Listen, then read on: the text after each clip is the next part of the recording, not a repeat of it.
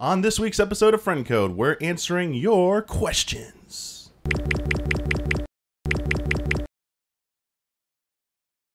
Hello everyone, welcome to a new episode of Friend Code. I'm your host, Michael Damiani, and this week I'm joined by Michael Huber. Hello. Ian Hank. Hello.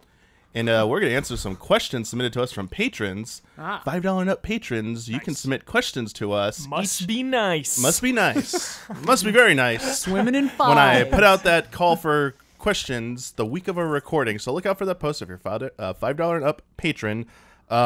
Just real quick, there was another episode and no real major news from Nintendo again. Last time we did something a little bit fun. We did imaginary achievements and we did a whole rating game and stuff like that. But we did a segment at the beginning where we did like a flash news segment where we ran down all like the mini headlines. I didn't really want to do that again. There was no like attention grabbing headline stuff out there for this week. And that, it's a slow news with the Nintendo. Sometimes it's slow and steady. Yeah. Bunch of little games came out. Yeah, a bunch of little stuff came out. We played Super Mario Party last week. That's a big release that did come out. Had a grand old time with that. Dude, I loved that. It's the best Mario Party in a very, very long time, so it's very nice. Good to hear the positive vibes about that because it's somehow simultaneously less frustrating and less fair. It seems like it's more impossible. random. Yeah, it's an impossibility.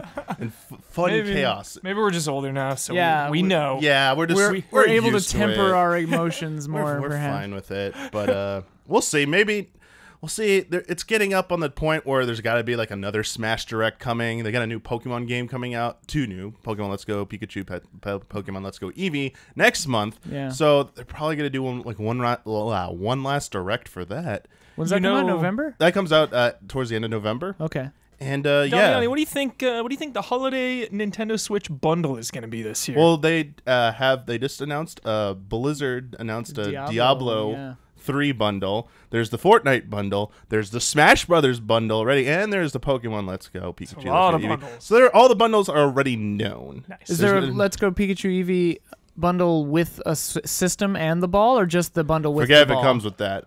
I just saw the headline that they're all getting one. Yeah. Nintendo's just doing this. It just works. $100 for that ball controller and the game seems like it makes sense. I guess it's $40 for the thing and $60 for the game. But man, I don't know. I expect more than just me will be checking out the Pokemon Let's Go games. I'm going to. I'm going to try and review. I'm going to try and review it. You always surprise me. You always surprise me. I love that you're like so in on that. Like the Pokemon ball, dude. Everyone's so down on it. I don't know. It looks fun. And I never played the original Pokemon, so definitely. Not only am I going to be starting playing the game that way when I review it, but also hope that we can maybe do like a group stream of us having to like play with the ball. Oh yeah, that'd be great. Just taking turns and stuff, just having a good old time being Pokemon trainers.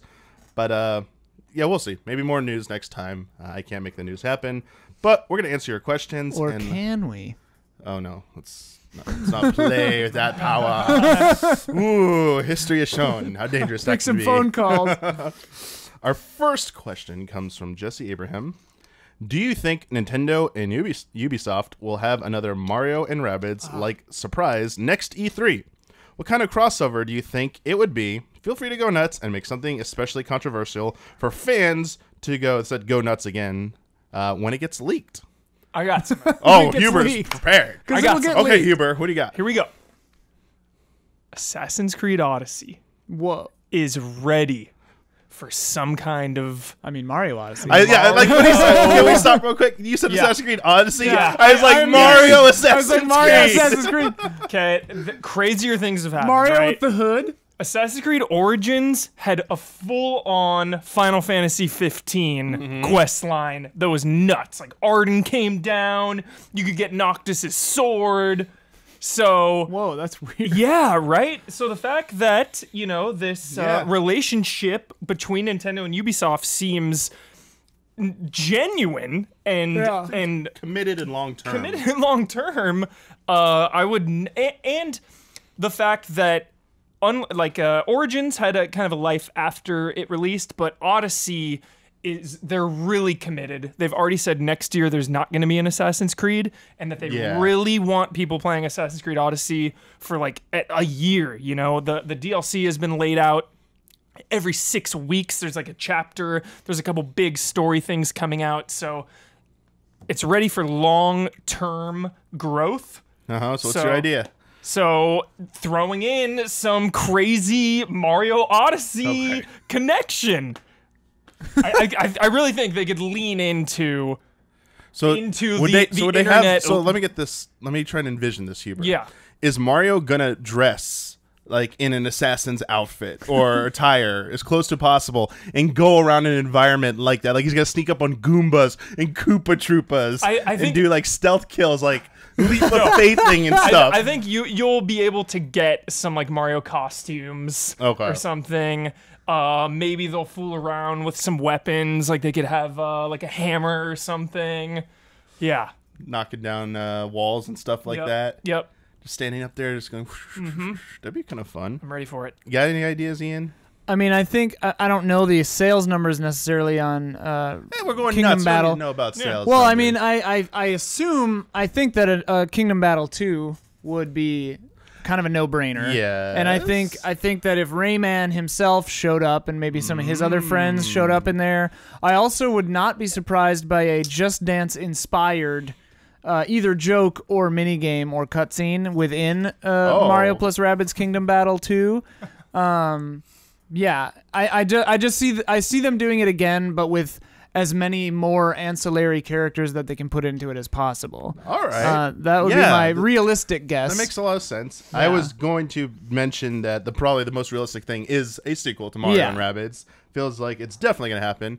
Recently released Starlink has Star Fox integration into it. Not just tacked on, like full cutscenes, lots of VO, can play the whole game from start to finish as Fox and friends. But, so maybe Ubisoft can take a crack at Star Fox, but I think, just thought of it now, because I wanted to go crazy with this. Yeah. All right.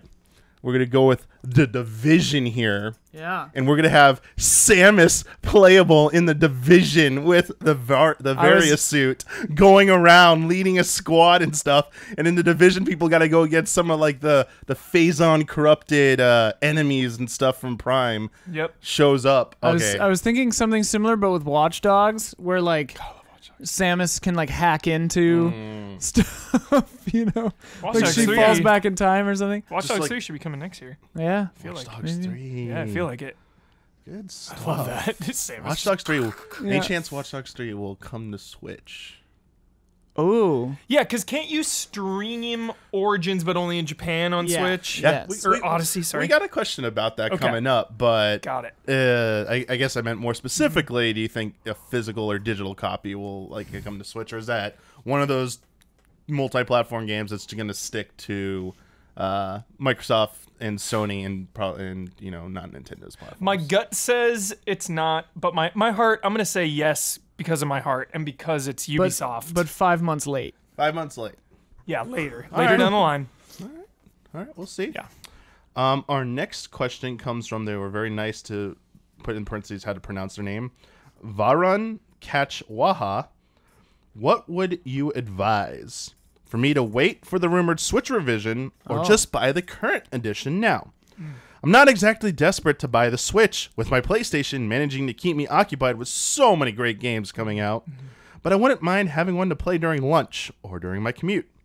It's just that I would rather have the best version and wouldn't really like buying what would pretty much be the same thing twice. Thanks. Yeah. It's a tough call. You've already made it so far. Right. They're like we were talking about the bundles. I, over my console buying life, have waited for bundles. Yeah, and yeah. And I always feel really good about it. You know, You wait for a deal. Yeah, you wait for a deal, but you're the expert, Damiani. Do you think a new revision is imminent? It really depends. There's on... a rumor that it's coming, but we Yeah. don't know if it's like a light version or We a have- souped up We version. have absolutely no idea what Yeah. it's going to be. The rumor is it comes out the second half of next year. That's far. That's far. That's Listen, like far. there's no rumor, no like information leaked or rumored one way or the other. I will say though, given that it's viewed as a hybrid and also as like it's like a mobile system as well as like a docked console, I don't see. My gut tells me not to bet on it being a power upgrade. Right. It's not. It's I. Here's the thing. My more in-depth answer for this will be saved for a later question, but I would wager it's not going to have more power behind it. So my advice would be It might have like a brighter screen. something something like that. something like- My favorite thing about the new PS4 is like a quieter fan. Right. You know. Right. Like yeah, better heat sinking. Yeah. Brighter screen. love it. Maybe like Essentially, 10% better battery think life. like DS Lite, better or like, Wi-Fi. like the smaller, like the 3DS, not the new ones, but like the 3DS revisions, but also like the Right. DS Lite, like a different form factor and everything like that comes with that. But yeah, my advice to you would definitely be if you're not in a rush, then just wait a bit longer. I mean, there's those great games on Switch aren't going anywhere. There's only going to be more. But it looks like you're going to be waiting a year if you decide to wait. And like I would say wait for details about the new one to see make an informed decision. So I do think if you can wait for details. Exactly. But Black Friday. if you really do want one, Black Friday and Christmas bundles will have deals. Probably not astronomical, probably like $50, $60 savings, or bundled with a Cyber game for Monday. free or something. So if you're really chomping at the bit, which it doesn't sound like you are, I'd say wait for the sales. But they're obviously they're not going to put out any concrete information about the new version until after the holiday season because they don't want to cannibalize their own sales. Yeah. So, Definitely makes sense. If I were in Damn you marketers. Yeah, right. if I were in your situation, I personally I would wait. I would wait for more information. I wouldn't jump in just yet. Though, like, sounds like we're you're having freaks. a good time. Yeah, we buy things like day one, I guess, because we have to. Yeah, but like ignoring our profession Right, and stuff right, like right. that. I would like trying to put myself in your shoes. Sounds like you're having a great time with PlayStation. It sounds like you just want something to kill some time, like you said, during like your commute, or during lunch, something for like short intervals, essentially. I don't imagine it's going to change for you in a year, probably. So yeah. Plus, just Spider-Man DLC, Red Dead Redemption, Sekiro, like they're Stuff's like coming. Yeah, you have at least Yeah. one big thing every month until after March of next year. Yeah, it sounds like it's like a secondary like a desire to your Yeah. hobby, and for those things I would. And if you know something's on the horizon, Yeah. my advice is just Wait. wait it out a little bit. Yeah. You know what's on the horizon? What's on the horizon? Zero Dawn. Horizon Zero Dawn's on the horizon. Wow. Wow, I see it, Huber. Ian brings out the dad jokes in me. Yeah, I guess. yeah. We got to do another one of those don't laugh episodes. That was funny. Anyway. I'm sorry. No, I'm kidding, Huber. It was good. It was good. Next question comes from Alexander Zernoff. Do you see Nintendo releasing a cardboard VR for Switch? Whoa. Where you put the Switch unit into the thing? Yes. Cardboard just as like a term. It couldn't actually. Yeah. It's too heavy for it to be. I want made of to. I cardboard. want to hear your thoughts. Does- I got some quotes and stuff. Oh wait, like does the robot thing? Labo? Yeah, but does the robot version have the Switch in front of your eyes? No. You're looking at the TV still. I thought you were. Now I can't. But I mean, like, there's still like this. There's nothing to stop. I think this from happening. Sure. I would just say that even using my Samsung Gear VR with the back off, my face gets really hot because the phone Yes. heats up. Oh yeah. And like, so having that kind of a heating element strapped to your face sucks. So like doing that with the Switch, which gets fairly warm, would kind of blow. Having a screen that close to your eyes. For that Yeah, I long don't can't love be it. Very Yeah. good for them either. Hurting my eyes thinking I about know. it. About those eyes, Huber. Yeah, I mean like, Keep those eyes open. yeah. The red-eyed coyote will I just appear at the watched that Zona Norte episode at 2 the nights far end ago. of town. I need to rewatch Cowboy Bebop, man. I love it so stuff. much. It doesn't need to be like VR ready before that happened. Like it's already, you can slap the cardboard thing on and it's In theory, In you just theory, need to right? design a game that does the split screen eyeball thing, and then you're. Got I would say like Nintendo hasn't been on the VR tip or whatever, and like I don't see them really starting now. It's definitely Yeah. possible. The Switch I think would be slightly too heavy for this to be enjoyable, and it would get very warm. Even take off the Joy-Cons and stuff just to make the tablet part. But yeah, you kind of like. But I mean, they did Labo, so I would not have predicted sliding the Switch That was into a cardboard piano. Definitely something out there. Yeah. Definitely something creative and unique. Nintendo, there have been different people within Nintendo have spoken about like VR and their stance on it. Just give a few quotes just to help paint the picture a little bit more. So the former Nintendo president, Kimishima, said that the company was looking into virtual reality space at an investors meeting back in 2016, and that kind of got people thinking, oh, maybe this upcoming, now we know what the Switch was gonna, might have VR and stuff. And then there was this odd Nintendo patent for a head-mounted tablet holster that surfaced in late 2016.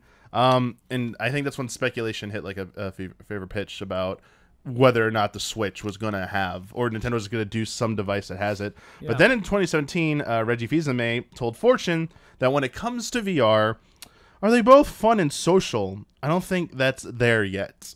And casting some doubt on that. Keep talking, nobody explodes. And then what? Fun and social. Yeah. Keep talking and nobody explodes. Oh, yeah. Like VR can get there. And then earlier this year, Nintendo France's general manager stated, if you look at VR headsets, I doubt they can appeal to the mainstream. Consumers are not patient with entertainment if you're not able to deliver an all-inclusive package. So they've obviously shown some interest in it, but I don't know if that's just like, hey, we're always looking into new stuff. We're always considering it, just to, basically like a non-answer. Yeah. But the other statements seem a little bit more strongly worded in that, yeah, we're not really into this right now. So I don't see Nintendo officially doing something like this. This would have to be like a third party. Yeah. Or a publisher. I could see like a Starlink or somebody coming out with a VR headset. Because, you can. Yeah. You'd probably have to put the Joy-Cons on for the gyro. I forget the specifics. Hackers just found some kind of built-in VR functionality in the Switch, actually. But really? It was either limited or there's some catch to it or something. Oh, weird. So, yeah. That's something I haven't even thought about. Does the Switch unit itself have a gyro in it? Or is it just using, if you're in handheld, does it just use the Joy-Cons? Joy-Cons. Yeah. Okay, so it doesn't... You'd have to then have the Joy-Cons on the thing, or it wouldn't be able to sense your movement. Oh, yeah. Unless they made new things that hooked onto them or something like that. Yeah, like the unit itself would have to, So, that would drive the cost up. If the headset unit has to have the gyro and sensors in it, it would drive the cost up. Probably my guess would be they would pull a Labo and just, put one of the Joy-Cons on there. It seems cumbersome. I don't know. But then again, they're making that Game Boy phone holder, so they're branching out. Yeah, we'll see. Yeah, supposedly. Yeah, we will definitely see. I definitely thought VR would be bigger now than it is.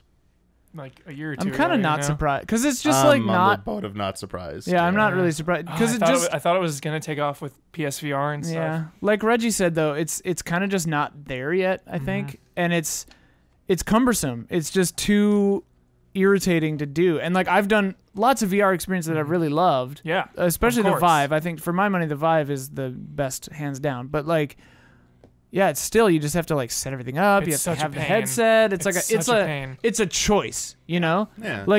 I have a hard time sometimes if I'm in a lazy mood putting a new disc in a console.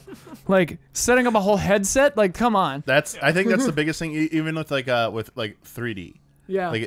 I think people were okay with it on something like a 3DS or the TVs that just did it, but when it came to having to use glasses and stuff, that's just one extra step that people are just lazy enough. They just want that convenience of not having to do that extra step. That's the hurdle that's what's holding them back. You clear that, and it would have done better. I mean, we need some Disney World Imagineers to come in and do the actual math on I don't know if this is true, but the rumor is they've figured out the maximum distance a person will walk to throw something away, and spaced out all the garbage cans under that distance, the average distance. And obviously they have an army of people cleaning up litter too, but I love stuff like that. Whether true or not, that kind of that thought process to me is so cool. Yeah. You need someone like that to come in at VR and be like, okay, what's the minimum threshold that someone will do? And I think for today's society, it's basically almost nothing for that kind Maybe of thing. One day. Our next question comes from Straw Hat Ninja. Nice. Greetings, allies. Donkey Kong Country Tropical Freeze re-released on Switch earlier this year, and like you guys, I absolutely loved it. My question is, what is next for Donkey Kong Country? With Retro supposedly working on a Star Fox racing game. Personally, I would love to close out the trilogy with a return of the Kremlings and King K. Rool. But if Retro doesn't make the game, who should, and when will we see it? Love and respect. And I can get this off really quick. I want to say, I think Retro is still working on it. Yeah. I don't see why not. I think they agree. could be working Yeah. on multiple projects. And the reason I think they will still be working on a third Donkey Kong Country game, one for Switch, is because Donkey Kong Country Tropical Freeze sold extremely well. Yeah. It outsold the Wii U version after 2 weeks of sales in Japan. So after being on sale for 2 weeks in Japan, the Switch version of Donkey Kong Country Tropical Freeze outsold the entirety of the Wii U's run there. It charted number 4 in the April NPD in North America. Redemption. Number 2 best-selling Switch product behind Labo, which had like that explosive Right. month. Plus costs way more. It sold extremely well in the UK. It charted on the charts there. It outperformed the Wii U version significantly, and I know there are people who aren't happy about it being a full-price port of a several-year-old game. But what this did is it showed Nintendo that there's a lot of value in this series still. Yeah. And I will be shocked if they're just going to let that like sit on the shelf and not go back to it one more time, especially on the Switch. 100% agree. Yeah, 1000% agree. But as far as anyone else actually handling it, I mean, any of the developers who have proven themselves with 2D games, I would say like Yacht Club Games. I'd say Yeah. the people made, why am I forgetting their name? The people made Shantae. They're right by... Yeah. I know who you mean, but I can't remember the name either right now. Way Forward, thank you. Yeah, Way Forward. There we go. Myself told me that. Uh-huh. Heck, even another team at Nintendo, like an internal team, could take a crack at it as well. But I think Retro should get the third one. And I do also agree with all the reveal for Smash Brothers with King K. Rool. They should bring King K. Rool back as the villain. yeah. Like Definitely. close it out Finale, strong. dude. Close out strong with Yes. that. Amazing hype right there. What, Heck what yes. franchise were we hoping that Yacht Club would do? Was it Castlevania? I think we've Yeah. talked about Castlevania and Metroid. And Metroid, yeah. Have been the ones that have Hey, always been like give it to tossed 'em. around. Do it. Dude, Curse of the Moon, what was it? The Bloodstained one? The Bloodstained one, yeah. God, Curse of so- But that wasn't them though. No, That yeah. was But, that game is what is it? Who did that one? It's Inti Creates? Yeah. Integrates. Yeah. They did the Curse of the Moon. This is the Iga project. Yeah. It was- they just dropped it out of nowhere. Yeah. Like, Yeah, hey, unbelievably good. yeah, we're still working on Bloodstain, but here's this.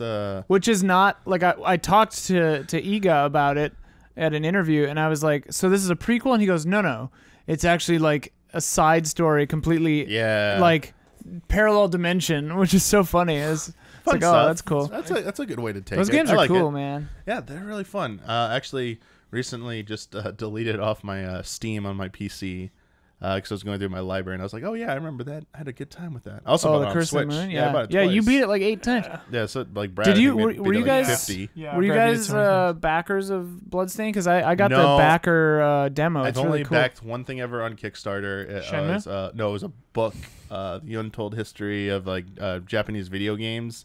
So you didn't back a little card game called Swords down No. The problem was I mean, it was a great book and it delivered, but the updates started to become like very like personal like issue stuff with a person. Involved the project, but it was about litigation between him and a translator, and it got into all this drama, and I was like, I don't really care about this. Wow. Kickstarter still got some I was drama like, with some like projects. that. And then all this stuff about like the games that a few games came out that like were, hey, we took the money and ran, and I'm like, okay, Oh, yeah. I'm gonna stay away from Kickstarter. Kickstarter is a very stressful thing. I mean, Yeah. I did a Kickstarter for my card game, and like we got it out, the card game out, but there are still some 2 rewards that we still have to give out, just because the artist has been getting a lot of work constantly, so he's been too busy to make we have to do the art prints. Okay. And then I've been working constantly, so I haven't finished the video game version, like the RPG Maker game. Oh, nice. And it's like weighing on my mind always. It's like driving me crazy slowly. Yeah, But it's gonna happen. stressful. It just takes forever. Obviously I've bought games that were kickstarted Right. after the fact. Yeah. So that It's Banner. good. Yeah. Some of the best games have been Kickstarter. Some of the yeah. best. of course. Some of the greats. I just bought a N64 controller that was kickstarted originally. Whoa, really? Yeah, like a modern take on the N64 controller, and it's Nice. pretty good. Our next question comes from Stefan. Do you think Nintendo will make the online service better in the future for the Switch, or do we have to wait for another console until things like voice chat will happen without you needing a smartphone? The voice chat thing I forgot about. I mean, I think obviously they're going to add SNES games to their At some the point. collection at some point. They mentioned it. Yeah. But it's like since has kind of like vanished. And They like haven't talked maybe N64, but I don't know. As far as the voice chat goes, I feel like they have some weird like logic about it, like Sony's excuse of like not doing Fortnite co-play or crossplay because like they can't police the interactions or whatever. I would not be surprised if that's Nintendo just like not wanting that responsibility on them directly or something. I don't know. I think that's what it is, Ian. Yeah. That we've seen this before. Things happen with like with a Miiverse messages. Right. That Picto Chat as well was another infamous one where they're like, sorry about this. Too many immature people drawing dick pics. Essentially, it's like we don't want to police that and stuff. Mm-hmm. But I think specifically when it comes to like the voice chat. There's a history of Nintendo offering voice chat. Just real quick, like some games have supported it on previous systems, like Monster Hunter Tri and HD on Wii and Wii U supported voice chat. The Wii came with that like voice box thing, wasn't the greatest thing. Pokemon Diamond and Pearl on DS supported voice chat through the microphone of DS. A lot of 3DS games, thing, and 3DS games have done it as well. I mean, they have done it for in specific instances built into the system and software. But I think what they're envisioning is like what you get on like Xbox or PlayStation. I don't think you're ever going to get that. No, I don't think you're ever going to get that with Nintendo. And at least not for like the foreseeable future. Yeah, like it'll take like a radical shift in their business practices and philosophy, I would say. I also want to add that I want to talk about like online. This question asks, well, what can you do to be better for online? I still think it was a mistake for them. I mean, I guess they don't have a strong enough offering of like new games to warrant right now paying for online if they didn't force people to pay for previously released games with online as well. I think at some point, I mean, it'll be too late, but I thought they should have just made like Splatoon 2, Mario Kart 8 Deluxe, just make like those games free, still free to play online. Yeah. Anything going forward from that release date earlier on last month till whenever Switch service ends, you have to pay for that. So I think that was a big misstep, especially for Splatoon 2. But I think like you said, they don't have anything besides Smash like on the horizon that would even warrant the cost. Yeah, they should have. I guess they wanted a few months under their belt before unleashing Smash, like with the online. Nintendo is all about knowing that one game is enough, right? You know, right? It's like we got Smash, we're fine. Like, I mean, really, as long as online's out. Yeah. The real true answer is they should have just had the online system immediately, like that's the real answer. That's another big criticism I have of them is why did this take so long? Right. Like, we've been this. It's a dead horse. It's a dead horse. Yeah. Like I don't know why, but I'm sure there's some back end answer. But I think it'll get better at least. I gotta hope. The main boon is that it's $20. Yeah, it's not to that me. expensive. It's like I don't play any of those games online really, or at all on Switch. So it's like I don't need to pay it for that. Yeah. If they do start putting SNES titles on there and that other stuff, that would be the push for me to start paying. So for yeah, them. I'm personally happy with the fact I'm getting new NES games every month. Yeah. I do play the NES selection. Do they add or do they take them away? They haven't said anything about taking it away. Okay. But who knows? If they're just but adding forever, they're just adding new ones. Although one of them was a special version of the original Legend of Zelda, which you basically start the game with a bunch of items, so it's like an easier mode version of it. Kind of a cool concept. Yeah. Damiani, did you see that thing I posted in Slack from Indiecade? The Octopad. Oh yes, I did see that. Sorry, I did see that. There was a guy at Indiecade who made I saw what an that NES is. controller that has eight cables yeah. and 8 controllers, and each controller has one button on it. We played Tetris with it, and it was phenomenal. It was the most fun ever. I would love to do something if we ever get our hands on it. I'm not sure. It's like a dude who made it by himself. Such a fun experiment. But like, I just imagine like Zelda or something with that thing would be so funny. This opens up the idea for them to do fun, creative stuff with older games as well. Like they did a whole game series, NES Remix, doing crazy stuff like that. That kind of thing could live on that. So I'm personally happy with that part of the service. We criticize the other things, but the biggest thing, it's not necessarily a fault of the online service. My biggest criticism against Nintendo out of all this has been how they've handled saves. with Oh, this. yeah. That the only way to back up your precious save data is to pay into this online infrastructure so that you can have access to cloud saves. Yeah. And yeah, basically, like, look. Can I put it on a hard drive? No, or, can't do any of some that. kind of SD. I will not nothing? let Nintendo hear the end of it It's till they crazy allow that you can't- local Wait. backup saves. Yo. It's crazy that you can't just save it to the SD card. Yeah, The thing Phil- has a built-in SD card. Fill me No. in, Damiani. There's Slot. no way. So there's game- no way. So here, no. So here, actually, Yeah. so here it is. What? Yeah, it's tied to the game cart or it's tied to the system itself. Okay. Depending if cart it's a or the digital system? or a physical copy. Got So it. if it's a physical copy, it's just like, the old days, N64 cartridge, right. nothing like, or NES, SNES, any had Cool. saves. But the digital one is saved to the system storage, not the SD storage. Whereas on Wii and Wii U, you could do it on either and you can move them around. Now, saves starting with Wii U were tied to a system. So if you couldn't recover your account, like if your system got destroyed, or you couldn't recover your account, some of your saves would be locked out. And on Wii, online game saves were locked out, like Smash Brothers, Super Smash Brothers Brawl. You were technically not allowed to transfer that between systems, but most every other save data you could back up, do whatever the heck you want with it, share it with friends and stuff. Yeah. So I get like the whole thing about like sharing and stuff. I still wish that existed. Like it was easy to do saves like on GameFAQs and stuff like that. Yeah. But the very fact I can't just take my Switch, save to the SD card, put then like put it into my computer and be like back up that folder. Yeah. So I have like it on my SD card, my system memory, and like in 3 different places. Yeah. And not pay for that other than like, I paid for the computer and stuff, but I'm not paying for the service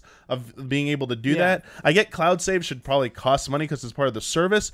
But when that's the only means to do it, and every other of your competitors offer so many different ways to back up your saves, like this unacceptable. same song and dance every time this comes up, but I'm never going to stop doing it until Nintendo changes their stance on this, because I'm going to keep calling them out because it sucks. It's like it's a And I mean, very like- bad policy. Like PlayStation Plus, you get the cloud saves with PlayStation Plus, but you could also back up your Yeah, saves. like that's part of the thing. So of it's like, it's like you're paying for that service. when you upgrade your hard drive, you have those systems, especially Sony, like the whole process is back up your saves and stuff locally, or you can do it to cloud. They give you so many different options.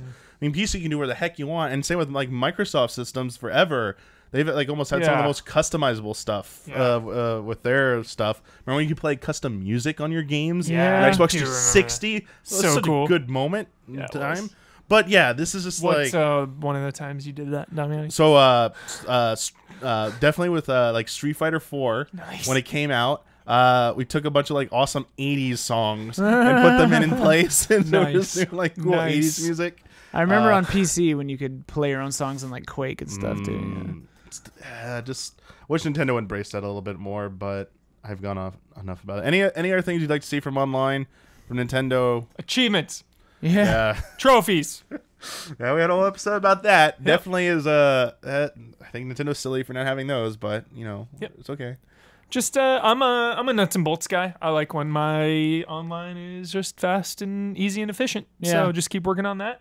And I just as long as Smash doesn't lag online out of the gate. You know what I mean? Like there's no excuse. It's So- the end of 2018, the Switch has been I out. can't see the netcode on that game being solid. Like please be rock solid online Smash. Do you need to pay for this to play Fortnite? No, so the exception to the rule, they put this out.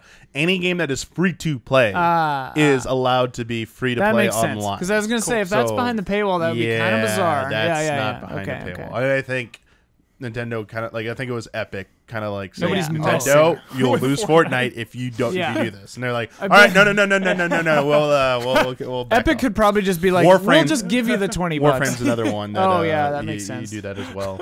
Whew, yeah, that would be. That would be pretty weird. Yeah. Holy crap! Although, do you need PlayStation Plus to play Fortnite on PlayStation? I don't think so. No. No. Nope. You don't. Okay. Nope. Okay. No, not at all. I think the one thing I saw something real quick about online was they're using, especially for Splatoon 2, using peer-to-peer connections instead of dedicated servers. Oh. Which peer-to-peer, as I best understand it, peer-to-peer is best for 1v1 type games, like fighting Sure, games. yeah. That's the desired kind of infrastructure you want. Whereas like squad-based or large player-based games, you need dedicated servers. those dedicated. And if that's the trend where you're just paying for basically the privilege of connecting to someone else without a need of a dedicated server, that is I mean, I know it's only $20, but it's also a little like little sketch. Yeah, dude. It's definitely something that's Gatekeeping. The most right? recent issue with that was Friday the 13th. It was not dedicated servers.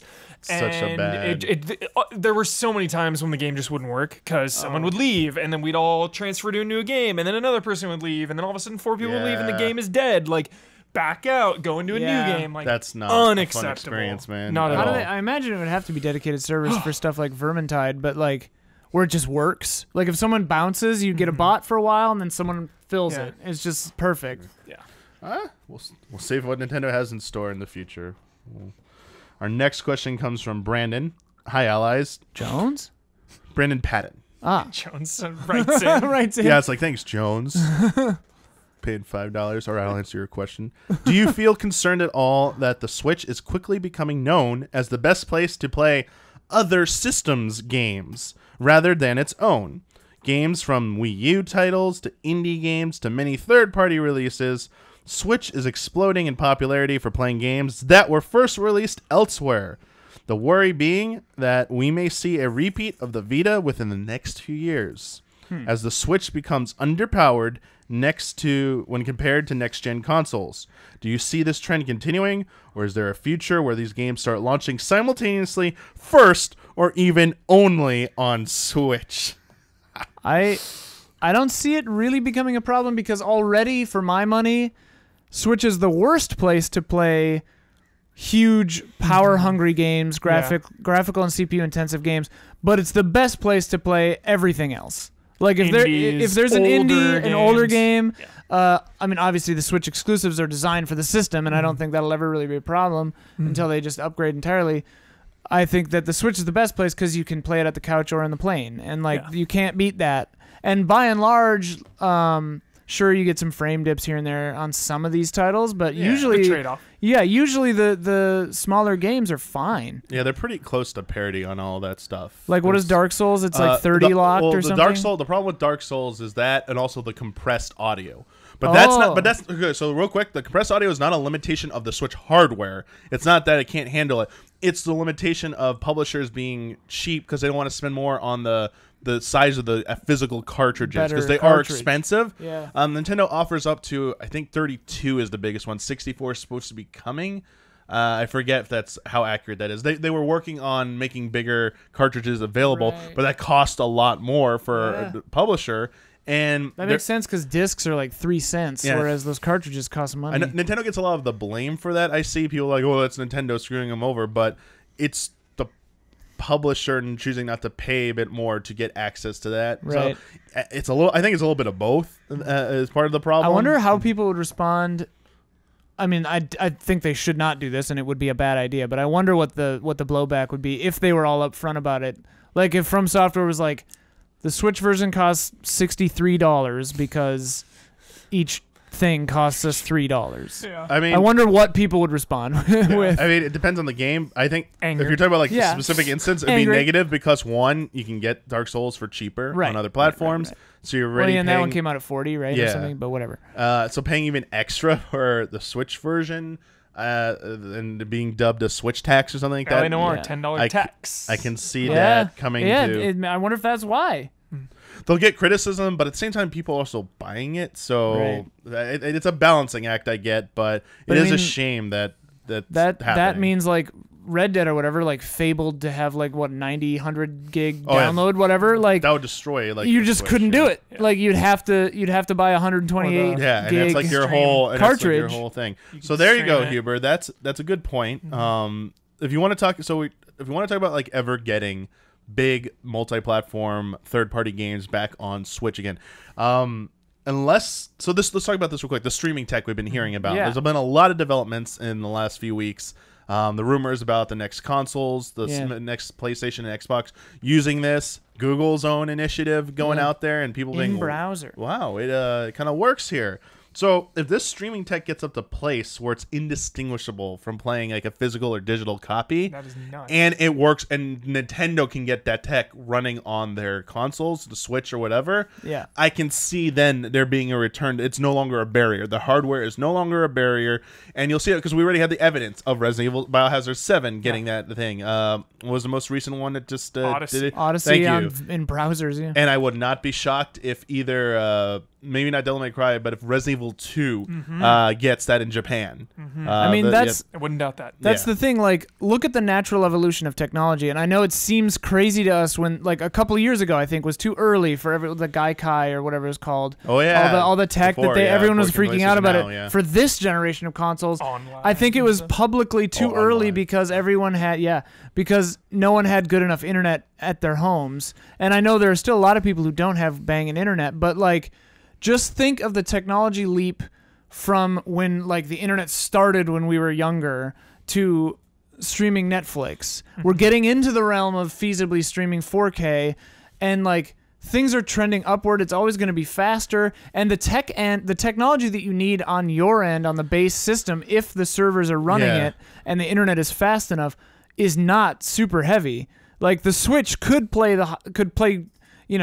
whatever Red modern Dead version 2. of Crytek or whatever, if the other end Crisis. is hosting it, and, like, if the internet is fast enough, it's no problem. And, like, Pretty wild 10 to years think from now, internet will probably be so fast that we'll like laugh at ourselves for, like, even thinking this is weird. This I is mean, we're laughing at our younger selves now. Right. Dial Oh, up. gosh. Right. Yeah. Downloading You a know? single JPEG took 10 minutes, and now we stream JPEGs a second with Netflix. Like, This is what I want to believe in. This is what I want to hope it gets there. Yeah. I'm going to interject a little, like, little activism message here. I mean, Like, that's the word. in our country right now, if you like on this fence of like, hey, you know what the FCC is doing is good. Right. That stuff will make this beautiful future that we're like painting a picture of not very realistic. Right. If ISPs and stuff can throttle crap like that. So imagine if your system can only do streaming games, and all of a sudden it's like, hey, you got to pay $10 to $20 extra for your internet to be able to play your Xbox or PlayStation anymore if it's required. So I mean, yeah, that's the thing. AT&T That's and all those guys scary. don't want you to have good internet. They want to throttle it. yeah. Um, I do Yeah. want to talk about also, business internet is criminal. Oh yeah. We're looking for, obviously, for a studio, and I had my first. I chatted the company. I chatted online with the company to be like, explain to me why this trash is okay, and it's just not. It like the brass just tacks. can't do it. The brass tacks real answer is they charge it because they can. Like it's can. like a bag of saline being $1,000 in a hospital because like they can. Here's a It's bag of ice, insanity. $100. 200 or 20 megabit internet. 20 megabit internet for $600. What? Sad Well, I have gigabit internet at home for $120. This is A the month. reality. Come on. makes me Putting streaming. upset. No, Yeah, I'm sorry. on. I'm with sorry. I you. get I'm mad with you. about like I very get few sad. things in this life make me mad despite I'm how I on you. sound. And I think a lot of like Business internet makes me real self-proclaimed mad. gamers get upset about this type of stuff too. Yeah, Like yeah. this speaks to them. I definitely Fast think. internet is very important.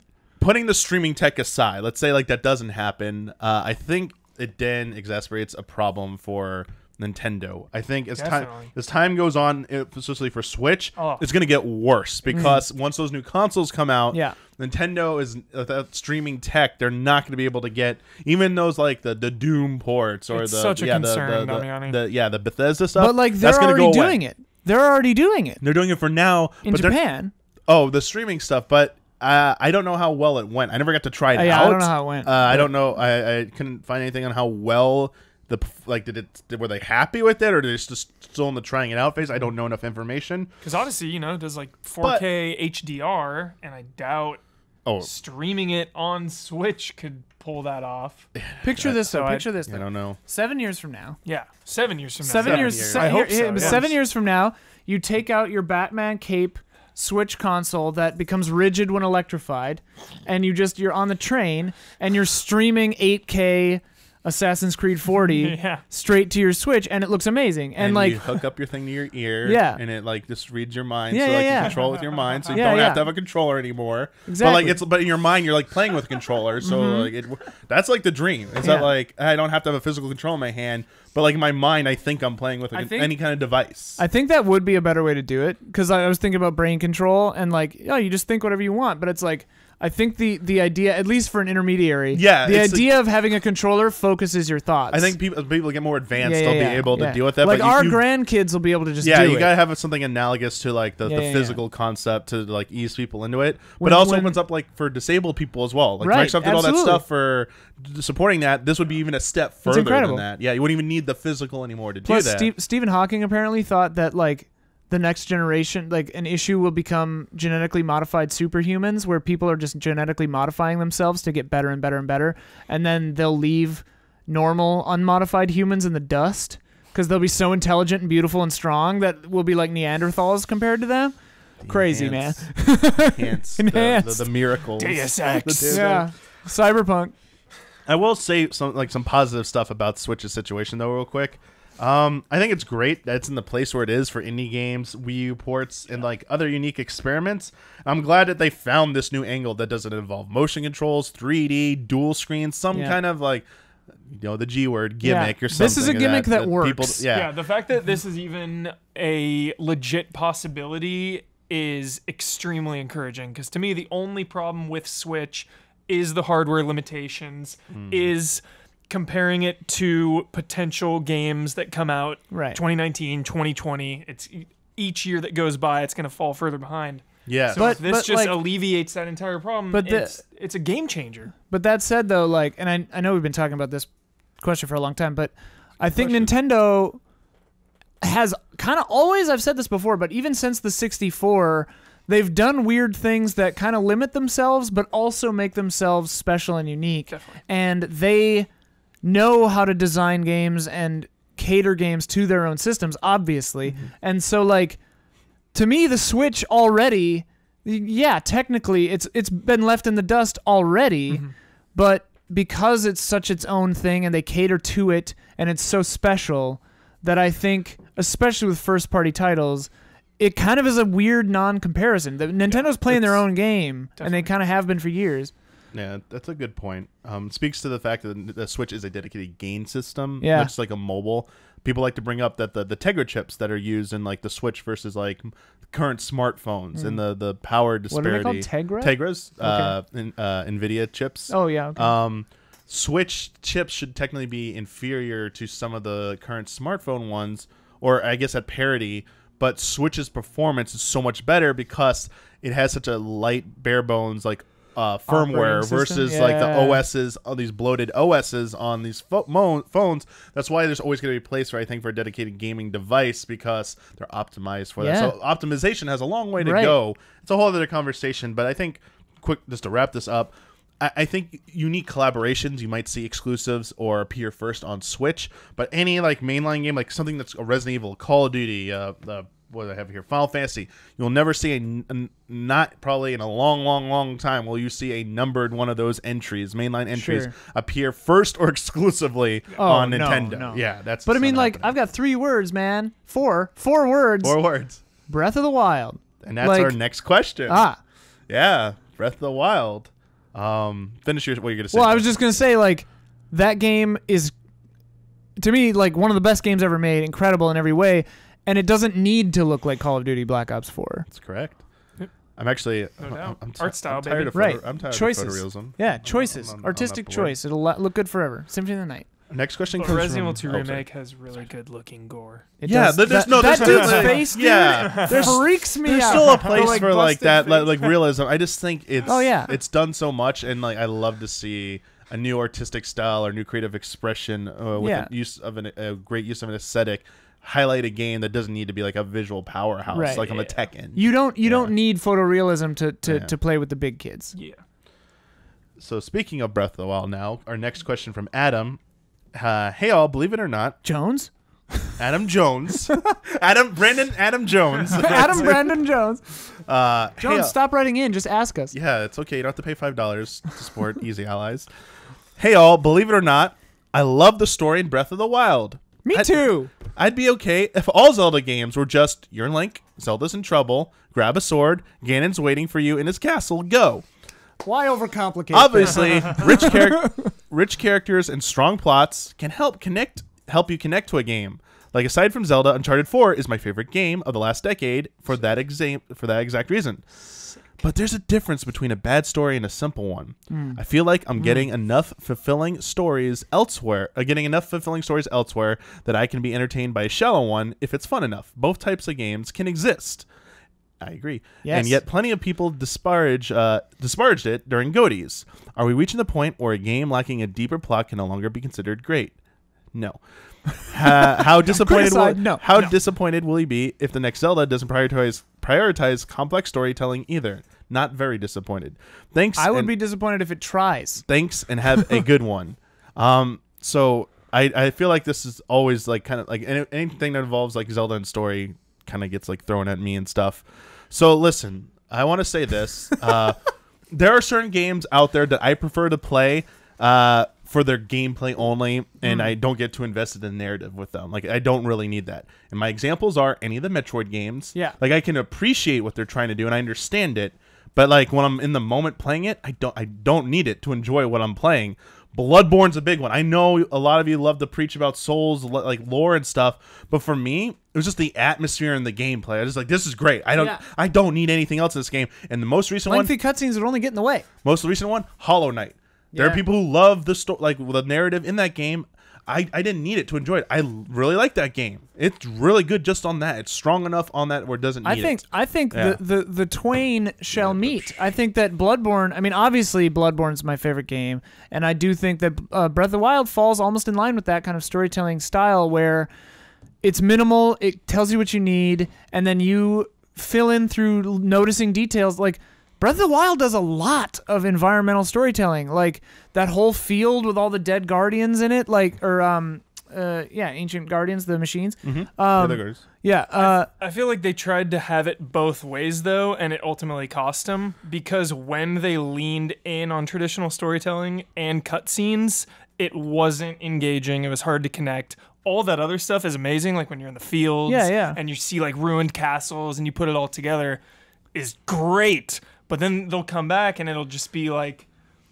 That's funny to me. I didn't have that experience. The cutscenes and stuff like kind of pulled me out because they just weren't presented and for me they landed. Well. They landed. My perspective is I see that they're trying to have a bit of both ways. Yeah. I think it was incredibly difficult for them to like nail it like seamlessly nail it flawlessly because they were trying something so ambitious with the design element of that game, and they needed to nail that first. I've said this like so many times before.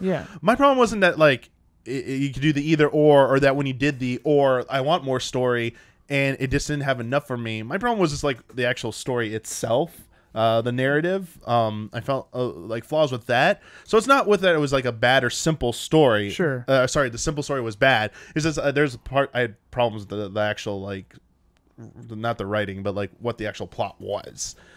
But I definitely would love a Zelda game that's like minimalist, like Shadow of the Colossus style. Like that type, like there's like if they redid Breath of the Wild, same exact game, but the narrative was like Breath of the Shadow of the Colossus style, where there's maybe an inscription on a ruin or something visual kind of clues you into like, oh, maybe something happened here, and you fill it in with your imagination. I would have had a great time with that. Yeah. And a personal disappointment was just like the payoff with like the Ganon thing, like whole nother subject and stuff, but like it was a personal thing. It wasn't that. I just want to reemphasize simplicity was not the problem with Breath of the Wild. Yeah. And I think if they do the next game and they do the same thing, as long as the story elements that are there are actually good, or I find them good this time, they could literally do the same thing they did in Breath of the Wild. And I would to me, like the Ganon stuff was so secondary to the things I liked about that game. Like to me, every time I heard Koss, I just like I would get so emotional. I think a lot of the littler stories in Breath of the Wild were some of the standouts. Terrytown, Gerudo Village, like all these things. I wanted more of that, basically. Yeah, but I mean, to me, like they were enough, and I got to direct I mean, for me in a game, it's huge. You guys know, like directing my own experience is really, really important to me, and I think that an ounce of story paired with that for me personally is just the best way to get a story. So I wouldn't have liked them to put more in it. Thinking really hard, like really on a deep level about it, Ian.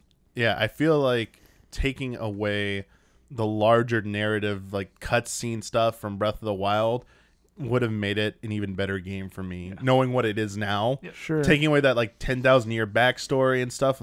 I liked that element because it made all the other games seem like weird mythical ancient history, which is cool to me. That is cool. Just like an cool. opening saying like just a line saying Ganon's from 10,000 years ago or something. Okay, I get it. Don't worry about it. Yeah, it's like I Just get play the it. game. Okay, so there is no like you've answered that. old. There's no connection. Don't worry about that. Yeah. Just focus on like what you're playing, and none of the development stuff about like I guess they didn't need any of that in the end. It would have made me feel better because I would have used my imagination to like tell more of the story, which I think would have been a stronger part of that game. Mifa though, but Mifa. So that was still good, but like that's the thing. I wanted more of the champions. We were talking about like Terrytown and Cos, except but, for like, less of what's his name, the Rito guy. Rivali? Yeah. He's just. I know he's supposed to be a blowhard, but like dial it back. I think it was stereotype. He was the one that was just kind of like But with the Champions DLC story stuff Yeah, like that, yeah. that was the story. You know what? That was the story I was looking for. I actually stopped caring about the Ganon stuff. I was like, I want to know about this champion, this friendship, this camaraderie. Yeah. Like, can I get more of this? And I was kind of deprived of that till the DLC. And anyway, basically, It's weird to get a motorcycle after you've already been everywhere. That is weird. The simple stuff is good. It can definitely work, and if the next Zelda game is that, I won't be inherently disappointed or anything like that, personally. Yeah. But I also see an avenue for them to be, if it's well written and it actually is a good story, I think there can be more narrative elements. But as Huber, you pointed out, like it was the back and forth, which one is it? Yeah. I think if they haven't still figured that out, they probably would be safer going the simplistic route at this point. Yeah. Bloodborne has what, 4 cutscenes in it? If you in a single playthrough, 5 maybe, not counting like variations. So like Bloodborne baby. Yeah. Bloodborne baby. We could do a whole episode of ideas for the next we one. could talk about Breath of the Wild for like, days. And what we want the sequel to Goaty be. though. It is the Goaty. 2017 Goaty. We got it right that year. Bloodborne was a 2017 Goaty as well. No. Yeah. Wait, it was. It was. Oh, well, not 2017, but 2015 or whatever. 16, 15. Every year except Breath of the Wild year. They're joint. It was a co-Goaty year. Oh. Well, we got I have 3 more questions, but we only got about like 10 more minutes. So I think I'm gonna lightning round. Do all 3. Yeah, I guess this one could be pretty quickly. This next one, question 8 from Stephen Beaumont. Hey. Do you ever feel responsibility or feel you need to buy more games on the Switch to ensure its life isn't cut short like the Wii U, and that so developers continue to support the console? I just said no. Nope. I don't feel that responsibility. I feel that preference. Like if I have the choice and it's not, again, a graphical powerhouse, I will buy it on the Switch. There are games I will not buy on the Switch because I want to play like the best visual experience of them. Valkyria Chronicles 4. I know I did review it on. I was given a review, but if I had a preference, I would have reviewed it on PlayStation 4. If I was buying it, I would have bought it on PlayStation 4. I usually have a curiosity of seeing how a game will run on Switch, but like they just released Valkyria Chronicles 1 today on Switch. I've already played it on PS3, PS4, and PC. I don't want to play it on Switch like again. I play my PlayStation on a projector. So I clearly am not that concerned with visual fidelity because it looks kind of like garbage. Like I was playing Spider-Man and I went into Omar's room where he has a 4K OLED TV and I was like, oh my God, is this what this game looks like? Different I was like, oh my God, what have I been doing to myself? Huber, no responsibility. No response? Yeah. I have a responsibility to franchises. Okay. That I like. I will. A responsibility. Sure. A responsibility. Wow, you know? Strong word. Yeah, like Shenmue comes out. Okay. That's Shenmue responsibility. Huber. That's just an example. I mean, they send us a code. I also buy a copy. You know what I mean? Oh, nice. So, okay, I see what you From mean. Software. Yeah, Resident Day Evil 2, one. like, chances are they'll send us a review code. I will also purchase a copy to support it. Yeah, that's a good thing. There's definitely games I knew I was going to review or sign a review that I had pre-ordered, and I ended up still buying it because part of it is, I mean, yeah, like so it's one, sometimes it's just showing support. 2, it's also I like the mantra of like paying for something that you're reviewing because that is part of the consumer experience. Totally. I really don't like reviews being to tell. You can use a review for whatever you want, which includes informing you whether you should buy a game or not. Yeah. I don't think it's my job as a reviewer to tell you if you should buy it or not Right. in most cases. I think it's talking about the quality. So, but I do think paying for it and like knowing that you had to like spend money to get that experience does that need to be factored in sometimes Yeah. in that state of mind. So it does help kind of keep things honest that way. And I don't. The thing with us that I like is I don't think that influences our reviews. Obviously, at No, all. it really doesn't. But it's always been like a thing for me. If Or like possible. even like if you review Resident Evil 2 and purchase a copy anyway, like you can love that game and still get a fair score. Yeah. Like, yeah. Especially games that we don't get before release because you can't buy them. Yeah. Most every game I've ever had to review that came out on release or after, I've bought myself. Yeah. I think the most recent one we didn't get like early that I did was last year was Super Mario Odyssey.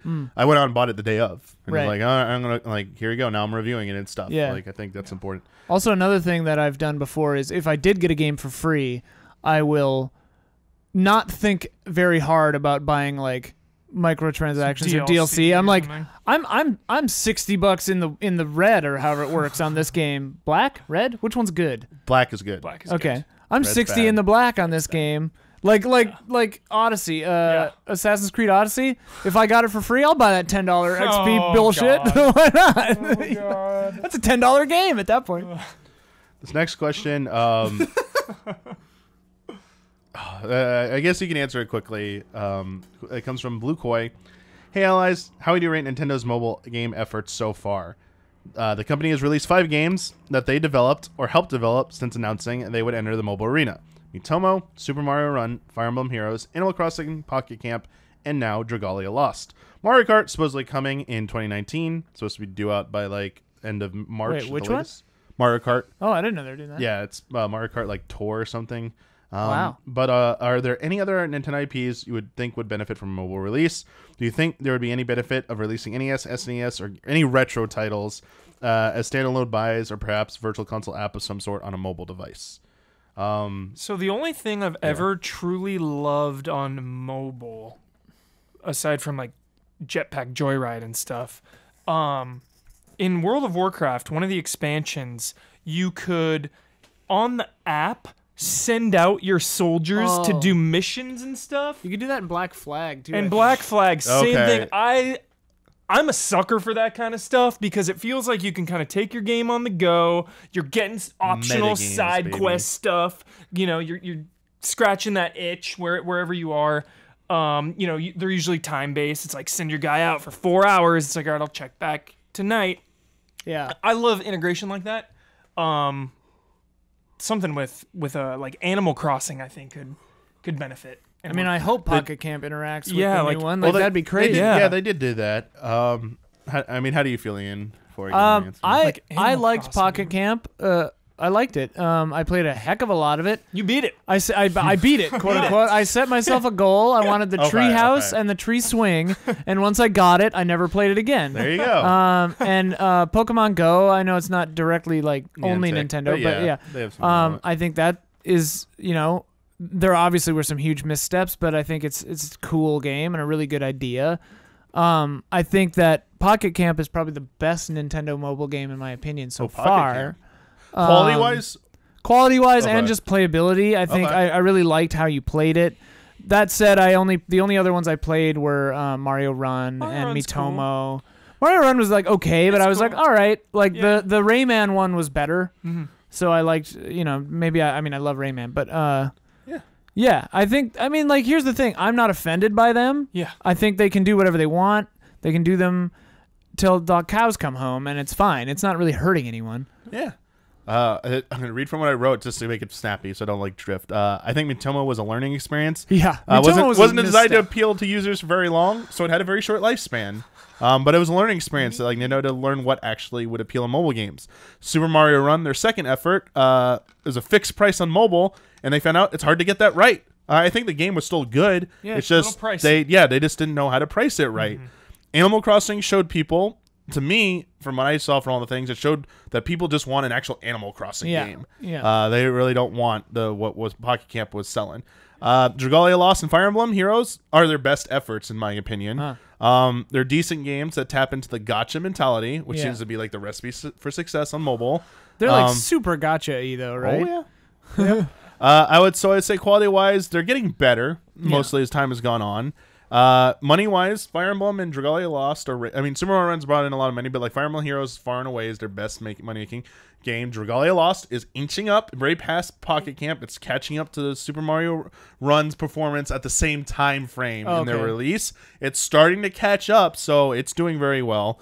But I'm very curious to see what they do with Mario Kart, as I don't think a gacha model is going to work with that. I don't think fans will let them get away with that, and I don't think there's enough characters unless they go beyond the Mario universe. The cart customization. That will drive people insane. People get mad, but they'll get. What if it's just cosmetics? Yeah, if it's only cosmetics. Okay. Because if you get wheels that have better traction and you can pay for it, that's a no-no. Yeah. I'm also wondering how it's going to work, because it's been shown that traditional handheld console games don't work with touchscreen controls, so they need some reworking. So I'm really curious how they're going to do this game. Yeah. And you mentioned that Game Boy phone casing, and this is the point. Maybe if that's a legit thing happening that Nintendo's going to do, maybe retro-style games can finally happen on mobile phones and stuff. At a screen What this about big. Mario and Rabbids? What about it? Something like that would be so. Oh yeah, like tactical. turn-based, No, well, that's yeah. what Fire Emblem Heroes Yeah, is. exactly. But they don't do. It's like a watered down version of the main games. But I think it's because Mario Rabbids takes a long time to do a mission. So they'd have to be like micro size. Shorter. They'd have to trim some of it. That definitely could work, Huber. This it's is definitely viable. But I don't know if it's popular enough. And I don't know about like these games. Like Fire Emblem wasn't the biggest franchise at all, and it started exploding in popularity. And I think it was a combination of that, gotcha, some other elements. Timing as always. And now it's one of the biggest things. For Nintendo. This is a total aside, but please bring Final Fantasy Tactics: War of the Lions to Switch. Okay. I agree with you. Yeah. Like, I think it should happen. Even a remaster? They announced all those Final Fantasy games. It doesn't even have to be a remaster. Like, Square, just put it on the Switch, please. But the little version, PlayStation, anything. straight port. Hook us up. All right. I don't know if the final question was about like why do people want the 3DS to die? Huber, I've actually asked you this question multiple times on this. I really don't like. I basically it's a really long question, and they basically are arguing. They make their points about why. So this question is from Michelle Jackson. They argue why they think a dedicated handheld gaming machine is still better than what the Switch does. They have like cost, like the experience fits in your pocket, battery life, all these great arguments. And wants to know why people are like still in a hurry for it to die. And I stuff. had a serious vendetta with the 3DS and DS because it was taking franchises I loved and nerfing them down to be on handhelds. Yeah. And now that the Switch is out, all ill will is gone. You can carry on 3DS. You know, you're not hurting anyone now that the Switch is getting those big releases, the mainline games. We're getting Mario. We're getting Zelda. I think for a while there was an impression maybe that 3DS's continued existence was like somehow sapping resources away from Nintendo Switch, which I don't think is true because they merged their departments. Right. The mobile and console departments were merged. Yeah, they were supposed to be developing have more synergy between the two. So that argument doesn't really hold as much weight. That's what I was gonna say. Like I don't think that's the case, and so I think it's just kind of let it exist. Yeah, it's not offensive. Yeah, it's like Vita. Yeah. Well, Vita's going down. Vita's dead. Yeah. Still. Vita lasted longer than you thought. Exactly. Yeah. Exactly. Yeah. Yes. That's longer than you thought. So I mean, there will be a day when 3DS, they say, is. I bought Just Dance for the Wii. Yes, I was looking through the calendar just the other day, and I saw that on the release thing, like Ian getting Wii version because we brought it up. I'm like, oh yeah, I pre-ordered. That's a thing that's happening. I pre-ordered Just Dance for the Wii. So awesome. I will say, I think I still have my Wii, maybe in my closet. Play it on your Wii U, but you gotta play on the original Wii. Oh it's yeah, like the whole. I mean, yeah, I want to pull out my Wii. I want to like scrape all the battery acid out of the Wii remotes. God, do you even have a so Wii gross. Motion Plus, or do you just have like the I don't even Wii? think I do. I never got a Plus. OG Wii controllers. Oh my god, that is a video and a They had half. the dongles. Oh, that's old school. I will say, for all the reasons that they listed in their questions, like all these positives for why the 3DS, why they love their 3DS, I will say, and along with Nintendo has said that they still have an interest in a 3DS successor. They've acknowledged, they're like, hey, we're still looking into a 3DS successor, and that's not the Switch. I want to throw out there that the Switch revision next year is going to be a dedicated mobile version of the Switch. I was just going to say that. What if that's what the lower price, so even more appealing to families who may want to buy more than one, which Nintendo stated in a recent investor Q&A is a major goal of theirs, as they want to break the barrier of having more than just one Switch per household. They want multiple Switches per household. Making a more powerful version of a device, especially a handheld by Nintendo, only 2 years into the lifespan doesn't seem very likely to me. A light version seems more likely, and basically that's the most I can see them doing. Yeah. The main reason I think that people view Switch as a hybrid, or at least a mobile system, but also get annoyed at that when a game's only released on the older, inferior mobile 3DS version, is because I don't want to carry around two handheld devices. I just want to carry around my Switch. I don't want to have to carry my 3DS around and my Switch. It's an inconvenience. It's like competing for my pocket space, or my handheld, or my carrying space, essentially. And it's just it's kind of a nuisance. That's really the only reason. Also, I always loved the ability to play portable games on a screen if I want to. Loved Game Boy Player. Loved all the stuff we got access to at Game Trailers to play DS and 3DS stuff on a TV. Very nice. Also, 3DS has had a great run. It's been out 7 years, going on 8. It's got a great library. Came out in 2011. Wow. Has a great library of games. Can't take that away from it. That's a long time. Yeah. I think at the very least it needs a successor, or if the Switch revision isn't going to be that like idea I threw out there, I do think it will probably need a successor. But I think it is getting close to time to move on from that piece of hardware. It is weird in a world where everyone has supercomputers in their pockets. Yeah. I do think, probably not yet, and maybe not for another generation, but I do think it's not impossible to imagine a world where dedicated mobile gaming machines to kids seem strange or antiquated. Like, I could see that happening. I don't know that. I'm not saying that is what I maybe think would happen, but it's like, I could why see doesn't it it call people? Right. Or it's just like, I can do that on my phone. Yeah. Like, I wonder. I don't know. Yeah.